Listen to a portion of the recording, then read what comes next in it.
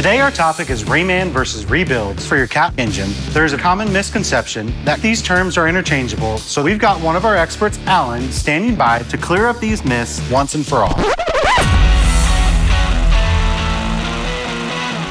The first factor to consider is whether your engine has failed or not. You can make a general assessment of this by the ability to rotate the engine twice and a visual inspection for major damage to the structure of the engine itself. This will tell you how serious an issue you're facing. If the engine fails to rotate, then there are likely major and costly parts damaged in your engine.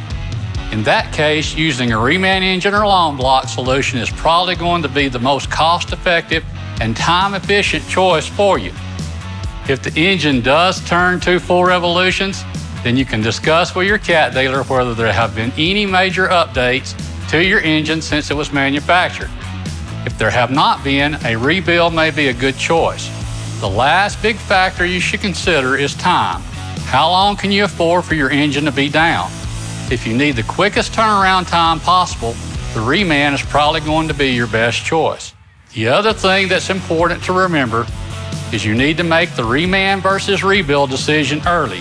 If you start pulling off parts and then realize that it's beyond repairing and you're going to need Reman components, you've wasted time, energy, and labor hours in that disassembly and reassembly.